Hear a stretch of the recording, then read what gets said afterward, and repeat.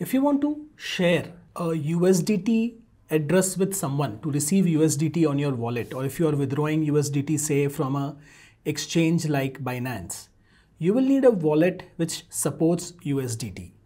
Now, USDT can be exported or can be sent from Binance on different chains, and the fees involved with these different chains differ as well.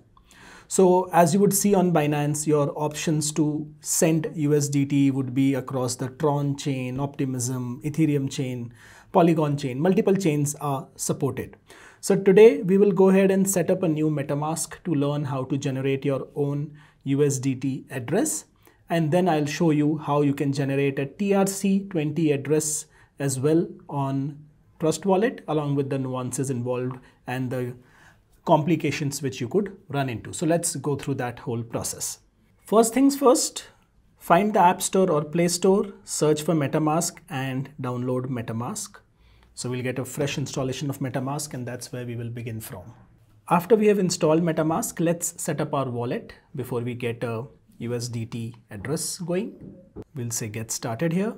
We will say create a new wallet. If you have an existing wallet on MetaMask, or you have secret recovery phase for an existing MetaMask wallet which you want to use, by all means go ahead and use that option. I'll create a new wallet. I would say I agree over here.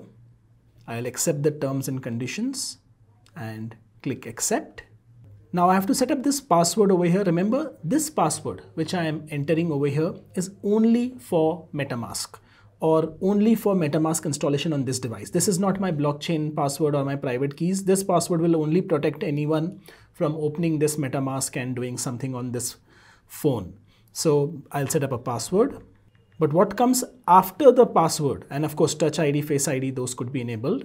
What comes after the password is crucial. That's the secret recovery phrase which you really need to protect. So I will click start to start securing my own secret recovery phrase. Remember, it says remind me later. You could choose to do this later and get started with your wallet. I will recommend never do that. It is basically gifting away your money to the infinite universe. You are never getting it back if you do that. So now when we come back here, we have an option to secure our wallet. We can click start. I like to note these phrases down on a piece of paper and keep multiple copies in multiple places. I often even split these 12 words into 2 parts of 6 words each and secure them at separate locations. You could choose to do that as well.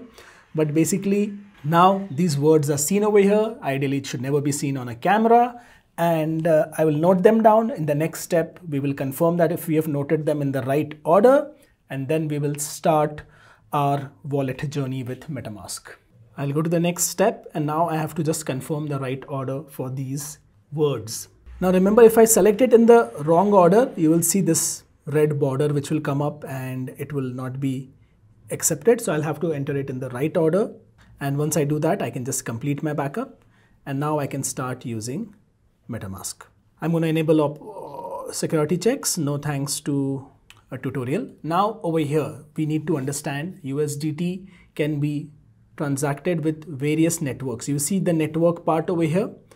Ethereum main network is where we are. This is the most expensive network. That's all you need to remember. I would ideally never send or receive USDT on this network. No point paying $20 or $30 or even more at some point. I've seen friends paying even $500 as gas fees for making transactions on the Ethereum network. That is just plain stupid. So we will add network over here, and we will add Optimism, approve. We will add Polygon and click approve. And we'll have these 2 networks. These are 2 good networks. So I can go to Polygon network. Within Polygon network, my address is right here. I can just click this to get my address, and I can import tokens. Over here, I can search for USDT. I get USDT right here. And I can just scroll down and click import. So now I have USDT on the Polygon network. I can copy this address, and when someone is sending it to me, I just need to tell them that send it to the Polygon network. And this is my address, which could be now sent to anyone. So that's on the Polygon network. You could do the same thing on Optimism. You will again have to go and import token. Over here, to import a token, you need to manually enter these details. I'll probably make a separate video around that, but I think on the Ethereum network, I can just say import tokens and I can search for USDT or even USDC and just import it over here. Now remember this, if I have my USDT on the Ethereum network, to send and receive it, I also need Ether to pay the gas fees. If I am on Optimism, I again need Ether to pay gas fees. If I'm on Polygon, Matic is what is needed to pay the gas fees. So you could receive your tokens, but to send it or do any transactions, you will need gas fees. Polygon generally has very low gas fees, so Matic token could be acquired to do that.